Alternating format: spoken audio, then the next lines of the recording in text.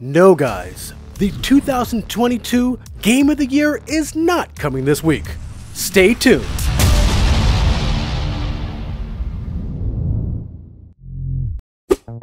This week is a bit of a bummer. There were only 4 games that got added this week, and they were already added yesterday. So there really is no big game surprise at all this week. Was anyone really looking forward to these games? Let me know in the comments below. Now, to be honest, we were hoping for Elden Ring to drop this week on the platform in time for the highly anticipated DLC to be released tomorrow. Usually that's how things go for many of the AAA games on GeForce Now, but this time, that's not the case. And at this rate, I don't believe we'll be seeing Elden Ring on the platform at all. I think this is a developer issue. From Software is known for making some of the hardest games on the market.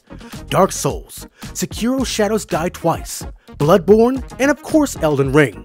None of these games have hit the platform. They also make Armored Core, which is not on GeForce Now either. Do you see a pattern?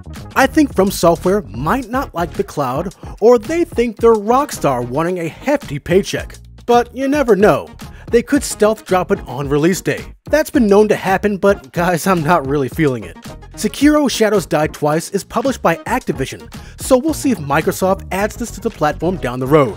That might give us some more insight on this theory. But in the meantime, sorry Elden Ring fans.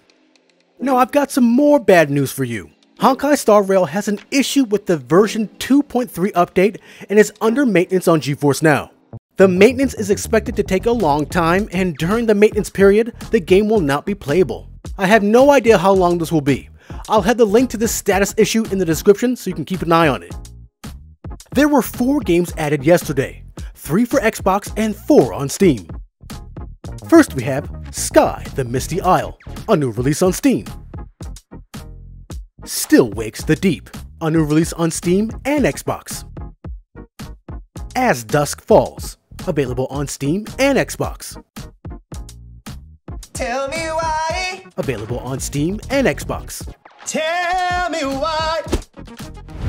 If you like this week's news overview of GeForce Now, feel free to give us a like. Also, make sure to subscribe at the only place where you can do battle in gaming heaven, Cloud Gaming Battle.